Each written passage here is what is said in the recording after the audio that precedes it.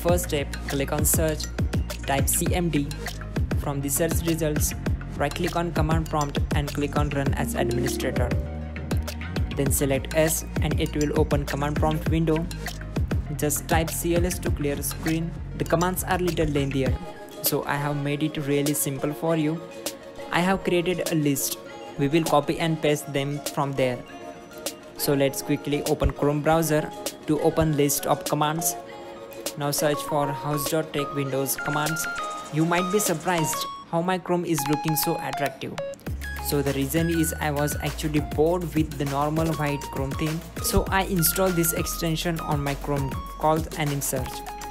If you also want to make your computer a masterpiece, then I am putting the link in the description. Click on first link, which is from house.tech.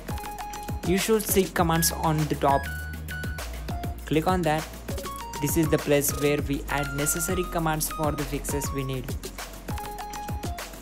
Now we need to reset IP address using command number 70. Copy it, go back to command prompt, right click to paste it. Hit enter and execute the command. Type CLS. Now let's execute flush DNS command, which is command number 5. Execute it.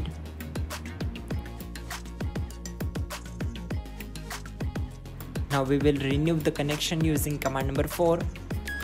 Copy and execute it. We also need to reset socket connection, so execute command number 16 to that.